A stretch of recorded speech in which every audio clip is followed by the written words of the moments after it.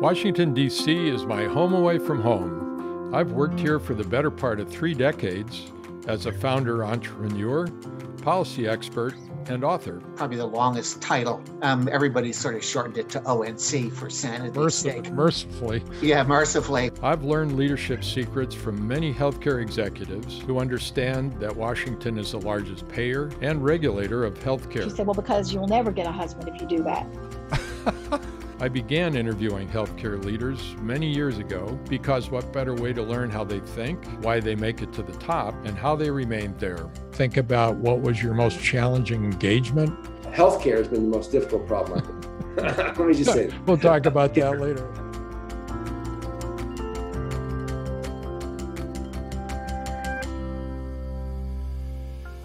At Think Medium, we create personalized insights for healthcare leaders. As we explore the new health economy on The Gary Bisbee Show and Her Story, we've reinforced our belief that healthcare is brimming with new entrants and innovation. And behind many innovations is a founder, a person with ambition, goals, dreams, and wisdom to share. So we're excited to announce that we're launching a new show on November 16th called Day Zero. Day Zero is dedicated to widening our insights to learn more about the journey, leadership, and impact of founders. In honor of our new show, we compiled advice from 3 founders who have each founded multiple companies and who we've previously interviewed. It's a sample of what to expect on Day Zero.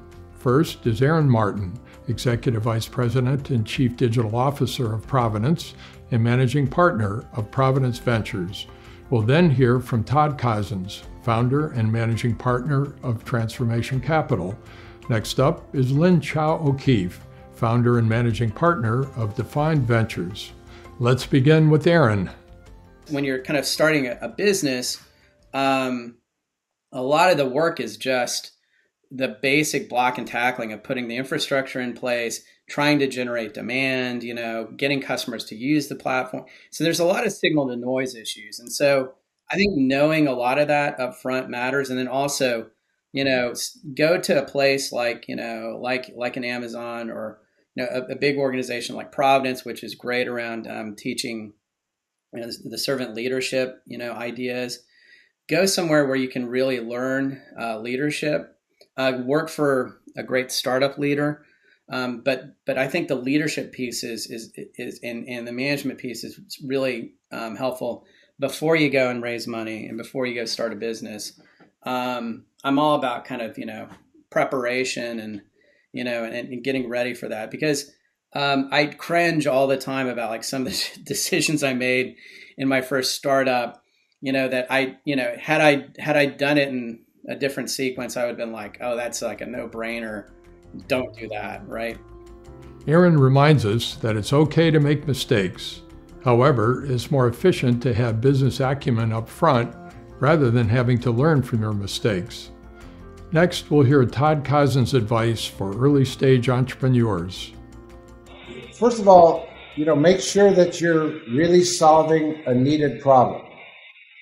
And I would say, in your early days, you may have a great idea. I would get out there and talk to who your prospective customers might be, will be. I would, if you're selling a new value-based care analytics tool, I would get into every aspect of what that means.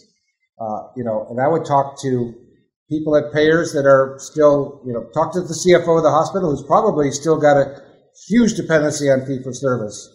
I would talk to caregivers in ICUs, oncology departments, etc. Understand, really the problems that they're experiencing every day. And get a lot of, advisors around you that really understand the space. I've seen the most successful entrepreneurs in this space are sponges for that type of information. Todd emphasizes the importance of seeking different perspectives to inform innovation. Let's turn back to Aaron Martin, who highlights an important characteristic of successful entrepreneurs seeking the truth.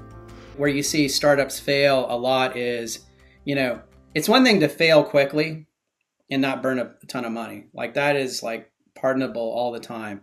It's a lot harder to kind of fail and burn a ton of money because you kind of keep telling yourself and investors a story that's just not true, right? And in some cases, you know, to their defense, the data is ambivalent. But in a lot of cases, it's clear. It's just that you just don't want to kind of wake up and smell the coffee, and you figure you're gonna figure it out along the way and find the real opportunity, right? That truth seeking, I think, is absolutely critical for CEOs. And if you look at our portfolio, that is a commonality across all of our CEOs, which is, you know, in every conversation, they're very fact-based and they're very trying to focus on what is the truth about, you know, the gravitational pull that is going to ultimately end up in, you know, kind of healthcare moving in this direction or that direction. To wrap up, we'll give you a sneak peek of what you'll hear on day 0 from Lynne Chou O'Keefe. It was my point about having the idea and then it just takes over your whole vision and viewpoint, and the need and that point of that palpability of like, we have to do this now, we have to execute faster, we have to learn from the past but create our own vision of the future. And as the founder and the creator, it is everything and you can never turn it off. It is always on, and it's always about how do we build to the next level and bring the vision to a reality. And every part of the way, and it's so funny how people can congratulate you along the way.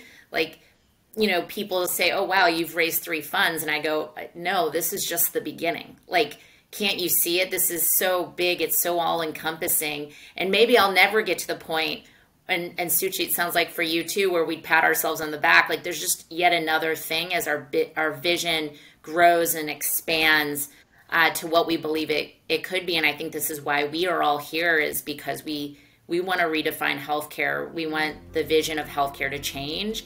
And we feel like this utmost responsibility, it has to be done now. This is our time. Founders are driven not by how the world is, but by how they believe the world could be. They're truly a source of passion and inspiration. On day 0, you'll hear the engaging voices of founders as they tell their stories from their perspectives and in their own words. We hope you'll join us, and we look forward to your feedback and suggestions.